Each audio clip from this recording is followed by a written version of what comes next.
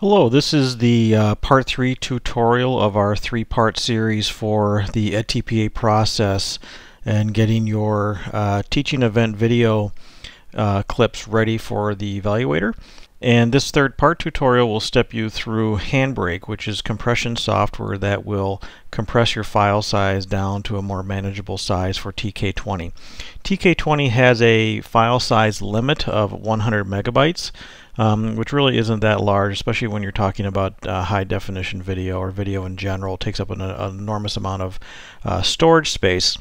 So we need to take your video files and compress them down into a manageable size so that TK20 can accept them, and that would be less than 100 megabytes.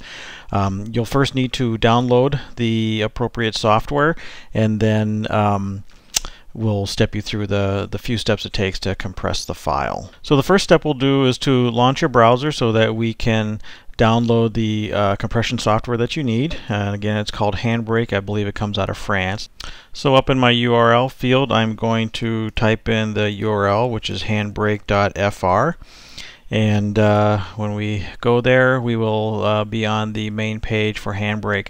Something that's very, very important to understand here is that, like any piece of software, it continually goes through upgrades and revisions. And there's this particular feature within Handbrake that we need, and it's no longer available in the new version of Handbrake. It's only available in an older version. So you'll notice a series of tabs that run in the top right corner of the screen, and we want to go to Downloads, and so that we can download the appropriate version of Handbrake. So on the downloads page, you'll notice that you can download it for Mac and Windows. We are specifically working on the Windows environment here, as well as some other operating systems. But look in the lower left portion of that page, and you will see a link that says Old Releases. And if we click on that, there will be a whole list of the previous releases of Handbrake. And notice that we have Handbrake version 10 here, 9.9, 9.8, and so forth. The specific version that we're looking for, if we scroll down, is Handbrake 0.9.5. And you'll notice that there's many operating system versions here between Mac and Fedora and Windows as well.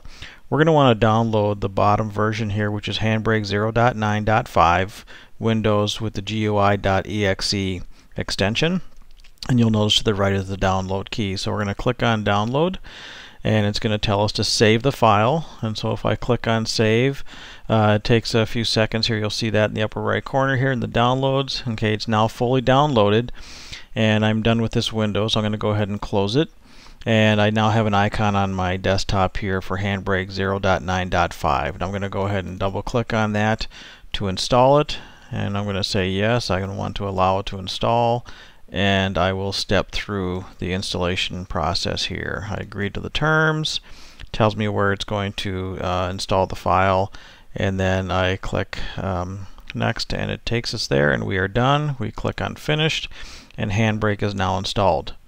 So automatically Handbrake will open up on the screen, and you're ready to go. The first thing that we want to do is in the upper left hand corner, we want to click on the source button so that we can open up the file that we've created. And if you recall from the previous tutorials, we asked you to simply put the video file on your desktop in a folder so it's easy to find. So I'm going to go ahead and locate a file on my desktop, and I'll just use an example file that I have here. So I've got a file called My Movie. I'm going to hit open, and that's going to populate into the source field here. You'll notice that just below that a little bit where it says the destination field tells me where the file will go, and once we are finished compressing here. And so I do want it to go to my desktop so I can find it more easily. If it doesn't automatically populate into the destination field, you may find a pop-up window that says your destination default has not been set. And so I'll take you through that process real briefly just in case yours didn't load here. If you go to the Tools menu and select Options, a window will appear for your Handbrake options, and there's two things that we can do here. You'll notice that there's the bottom portion, bottom half of this window, it says Output Files, and you can set your default path. And I would just suggest that you set it to your desktop, or if you originally created your file into a folder on your desktop, you can set it to that folder. So we want to make sure that that is in the appropriate location so we can find it. You can use the Browse button if you need to modify that. And then at the bottom, you'll notice that there is a line here that says always use iPod iTunes friendly file extensions. We want to make sure that's unchecked. If by chance it is turned on your system, simply go ahead and uncheck that. So if your destination looks good to you and this always use iPod iTunes friendly file extension is unchecked, then you're fine. You can go ahead and close the window. And then the only thing you'll need to do in terms of the compression here is you'll see a series of tabs in the middle of the screen, and we want to click on the video tab. And you'll notice that on the right side where it mentions quality here that we have an option at the top that says target size. This target size is not available in the newer versions of Handbrake, and this is why we're specifically asking you to download the 0.9.5 version. Is because it does contain this target size parameter, and this will allow you to set your target size, and we're suggesting that you just type in 80. Here we know that TK20 has a file size limit of 100 megabytes, but if you set it to 80, then you know you have a little bit of extra wiggle room and you should be fine.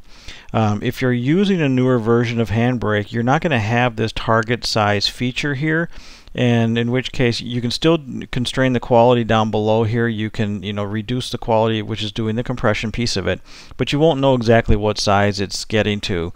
So you'll need to do it, maybe need to do it several times in order for it to get to less than 100 megabytes.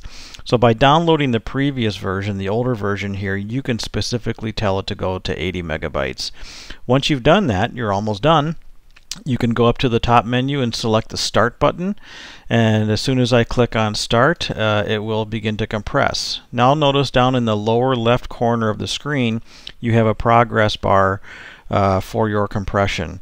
It's about a 1-to-1 compression time frame, so if you have a 10-minute file, it'll take about 10 minutes to compress. My file's not nearly that long, so you'll notice that it's going quite a bit faster.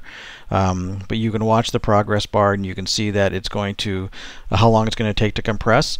And once that finishes out, you're all done. You should have the new file on your desktop or in the folder on your desktop that you created, and you can now take that compressed file and upload it to TK20.